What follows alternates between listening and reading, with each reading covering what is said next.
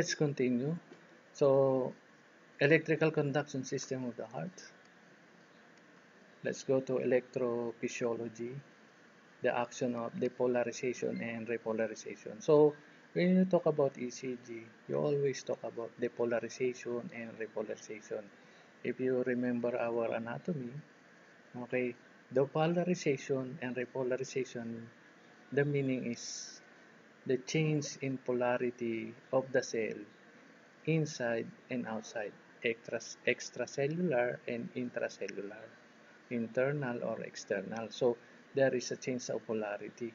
In normal state of the cell, the external is more positive, the internal is more negative.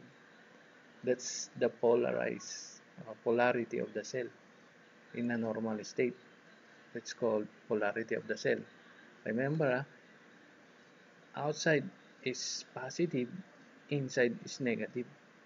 Okay, so once there is the electrical conduction system, once there is a change or the cell is being stimulated, okay, the potassium or the sodium outside goes inside the cell. Remember that sodium is positive, potassium is positive.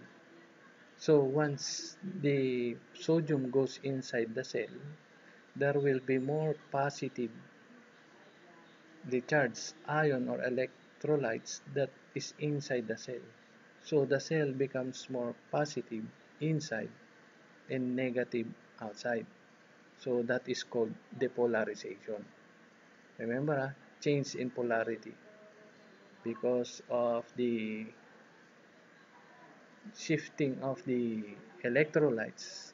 Sodium goes inside the cell inside becomes more positive than outside.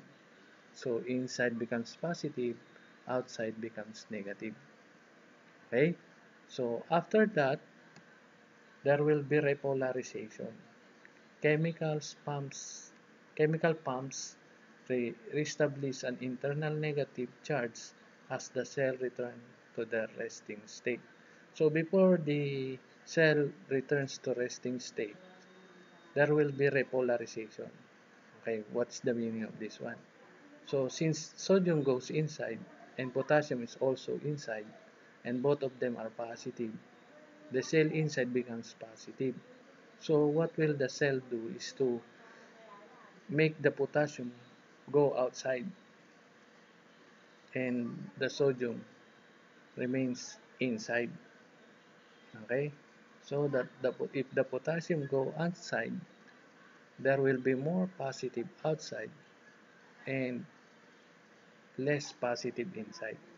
So the internal polarity of the cell becomes negative charge as the cell will return to their resting phase until okay until there will be polarization, meaning okay, and the potassium again will go inside and sodium again will go outside in a normal state.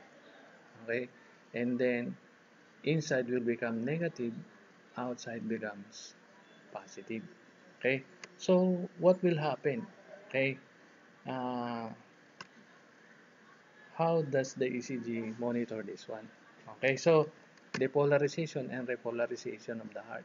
As you can see, so the depolarization here, you can see in the ECG tracing, the P until here is what we call atrial depolarization.